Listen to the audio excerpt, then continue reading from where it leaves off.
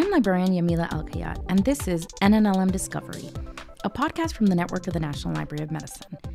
This podcast series explores how the NNLM is engaging with communities to provide access to trusted information for the purpose of improving the public's health. On our final episode of Season 1, we've decided to showcase another podcast series that's being produced at the National Institutes of Health. The podcast is called Speaking of Science, and it is produced and hosted by Diego Arenas, a health communications specialist working to promote the NIH Intramural Research Program. Diego's here with me today. Hi, Diego. Hi, Yamila. In our previous episode, we featured an intramural researcher at the National Library of Medicine studying artificial intelligence, Dr. Samir Antani. So the NLM has its own intramural research program. But what is the NIH Intramural Research Program, and what is its relation to NLM? Great question. Many people might not know that the NIH doesn't just award grants for extramural research happening all around the country. It also boasts thousands of scientists conducting their own research inside the so-called four walls of the NIH, hence intramural. The National Library of Medicine has its own intramural research program, just like the other 26 institutes and centers that make up the NIH. Each institute, like NLM, creates its own research agenda and its own budget. But collectively, we refer to all these programs together as the Intramural Research Program, or IRP for short. And I'm part of a team that showcases all the great research coming out of the IRP. And the NIH IRP started a podcast called Speaking of Science. Tell me about this podcast.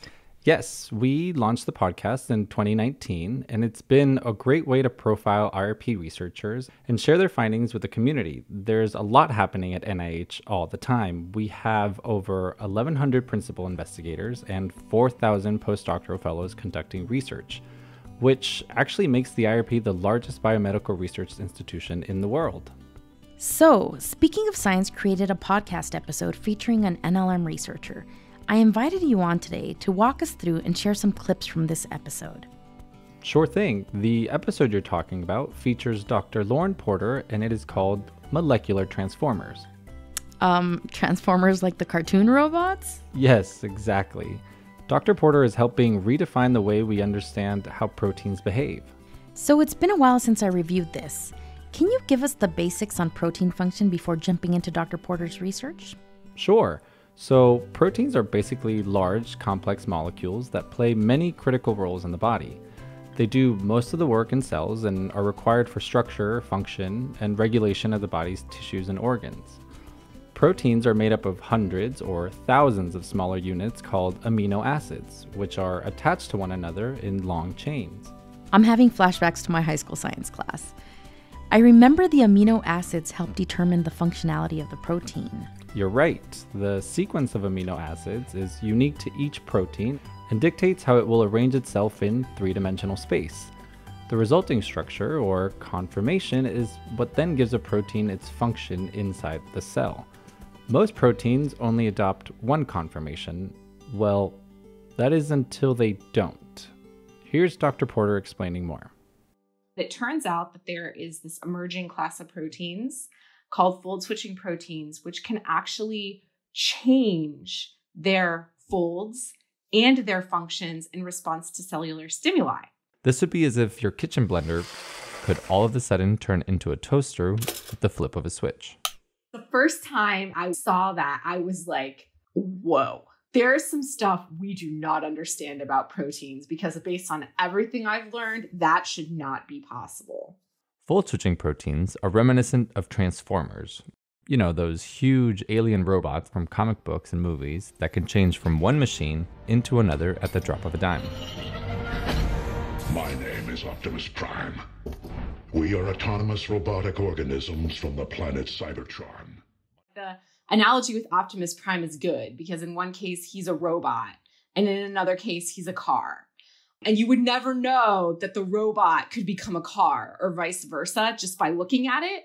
So some of these proteins really can shift completely and you would never know just by looking at it.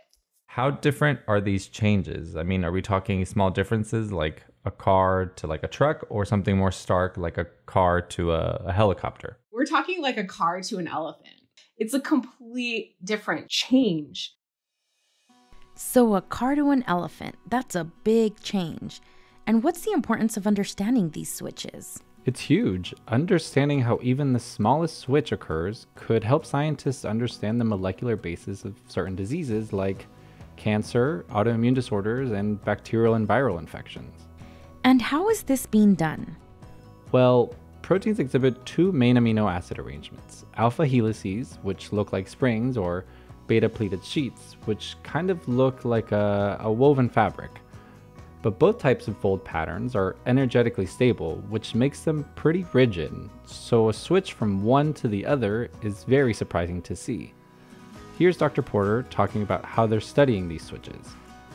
And what my lab is looking for right now are examples of proteins that switch from alpha helix to beta sheet, because those are like the most drastic changes one can imagine. And so they are probably the easiest to find. Right now, we use machine learning-based methods that classify secondary structures of proteins. And what we look for are when we change things about the sequence, like we shorten it or something like that, does the secondary structure prediction change or does it stay the same? And when we see substantial changes to secondary structure by altering the context of the sequence, that to us is a strong indicator that this protein might switch folds. And what triggers those folds to switch from one state to another? Is it something in the environment? So it depends. Certain fold switching proteins actually sample both conformations at the same time, but there are other proteins that do need to be triggered, and there are a number of different triggers. So changes in pH, binding of protein, changes in redox potential, any of those things and many more can trigger the fold switching. In our Speaking of Science episode, we do go into greater detail about how this research is carried out and how it fits into the ultimate mission of improving human health. But Dr. Porter's research is really changing the way we think of something that we thought was fully understood for so long. For sure, I'm definitely comfortable saying that fold switching proteins show that there's some stuff we don't understand. And it's important to understand it, especially because of how relevant towards integral biological processes. We recently wrote a paper basically showing that fold switching seems like a specific mechanism of regulation, and being able to respond to the environment quickly is a much more effective way of regulation than, for example, conditions change and now a whole new protein needs to be expressed. The time scale on just switching a fold is a lot faster than on transcribing and translating a new protein. Beyond understanding the dynamics of these fold switching proteins, what is the goal when it comes to implications in human health? I know they're kind of integral in some diseases. Yeah, so I think the first thing is we got to understand the biophysics of these proteins, like the dynamics and how they work. If we can get a better handle on that, my hope is down the road, therapeutics could be developed that target fold switching proteins and force them to stay in one conformation or favor one conformation. So like, for example, the protein we study called RFAH regulates the expression of virulence genes in proteins like E. coli. On a basic level, what that means is RFAH plays an integral role of giving people food poisoning. And so if it were possible to force RFAH to not be able to switch between its two folds, that could dramatically reduce the amount of virulence proteins that bacteria could produce. And effectively lowering the likelihood of getting food poisoning. Yeah. So it may be possible down the road to produce drugs that target these. On the flip side, a kind of tantalizing study in Journal of Molecular Biology came out a couple years ago showing that amino acid change associated with a certain form of human cancer switched a secondary structure element in a human protein from an alpha helix to a beta sheet. And so it could be possible, perhaps, to design some sort of therapeutic that targets that protein, that has that amino acid change, so that maybe it could be restored to its native form. And then maybe that would help, decrease the number of cancer cells that could grow or something.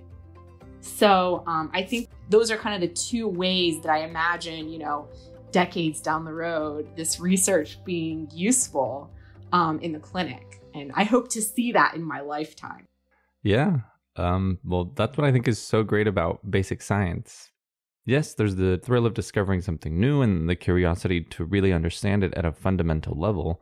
But I think it also feeds into the scientific imagination. You know what I mean? It kind of opens the mind to a new world of possibilities, especially ones that can make an impact on a lot of people's lives. Absolutely. Yeah. And I don't think I could have pursued this without knowing that this really could make an impact downstream. When I was a junior in college, my dad got diagnosed with stage 4 cancer. And seeing how much he had to suffer to survive, he had to have, multiple rounds of chemo, he had a bone marrow transplant. And it was really, really hard for him and for us as a family to watch. And so I remember thinking I would love to do something so that, down the road, someone like me doesn't have to watch their parent suffer and their parent doesn't have to go through this suffering. And so that really helps me stay motivated. Diego, thanks for sharing this story on our NLM researcher, Dr. Lauren Porter. It's research like this that may change the future of science. I think you're definitely right. The power of the NIH IRP is that we're really thinking outside of the box and trying to reshape scientific thinking. We've included a link to the full episode of this Speaking of Science podcast, plus a short video about Dr. Lauren Porter's research in our show notes. Diego, thanks for coming in and having a little NIH podcast synergy with us. Of course, and congrats on your first season. I look forward to listening to season 2. Thank you. NNLM Discovery will return soon with new episodes. Subscribe to our podcast and follow us online, and remember to rate, share, and comment on our show wherever you get your podcasts. This is NNLM Discovery.